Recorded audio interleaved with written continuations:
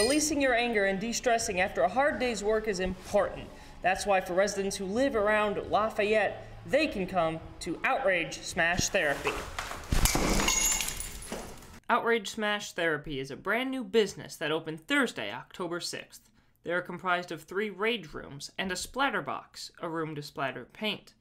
Co-owners Evan Ledman and Kaylee Foley could not hold back excitement from the grand opening, as it's been a thought in their mind dating back to when they worked together at their previous job. Well, it takes a 15-minute lunch or a break at work, actually. So we were in graphics.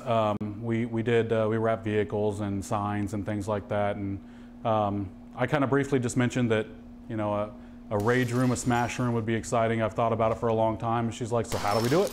A lot of other 15-minute breaks, a lot of lunch breaks turned into a lot of blood, sweat, and tears.